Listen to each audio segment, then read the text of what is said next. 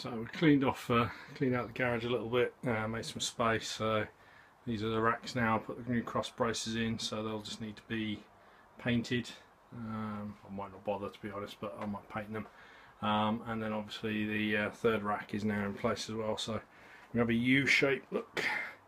So all this will be the fish room.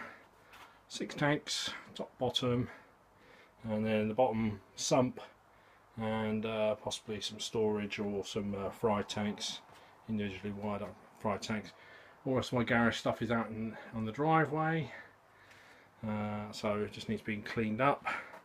I'm going to spray those 2 tanks out there now that are standing out there, so I'm going to spray those, get the tanks in position, and then I'm going to start thinking about the plumbing as well. So might do the plumbing before the tanks are in, otherwise it might be a bit difficult to try and manoeuvre my way through. But that's the general idea.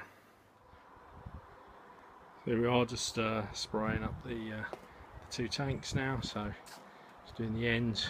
I'll tilt them over then, and do the backs as well, and the other side. Especially for the 240, I'm going to do both sides on the 240 and the back on the 180, because it's going to be facing where the sink's going to be. I'm just going to do one end black, where the overflow is going to be, and one side and the back. The other side is going to be left clear, so I can see it through from that side as well. That other 180 is probably going to be sprayed on one side as well. Already got it partially sprayed for the overflow, because I've got the overflow in the bottom of the tank, this one. The others I've decided to put them in the sides. So that one I'll probably spray up on that side as well, because that's going to be facing the wall, so I don't want to really be able to look through the wall. I want it all blacked out, so I'm going to be doing that one as well, and just sort of finish off the blacking there as well where the overflow is. So another day's coming to a close.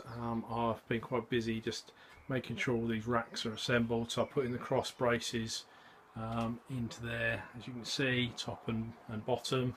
So they're all screwed together, so all these racks are then screwed in together as well to give them extra strength. So they're not separate racks, they're separate racks, but they're actually screwed through first rack into the second rack, and second rack into the third rack, so make it nice and rigid. So this isn't going to go anywhere if I shake it. It's not going to tip over, nothing. It's supporting itself basically. What else I've done today is I've sprayed the 180 tank back and sides. As you can see, it's looking really great, all blacked up. And I've also sprayed the 240, one of the 240s. I'm just spraying one of the ends at the moment of the other 180. So as I've said before, this is coming along nicely. So we're going to have 180, 180, 240, 240, then a 125 and a 125. I've got all the tanks, so this is going to look pretty good when it's done. I'll clear up all the mess underneath there. I've got to run the piping through, I've got to do the electrics through there, but I think that'll be a job. Maybe not for tomorrow. I think I'll have a day off tomorrow and maybe do this again next weekend, but the tanks are getting there. It'll just be a case of plumbing them up, and it'll be jobs good. So thanks for watching.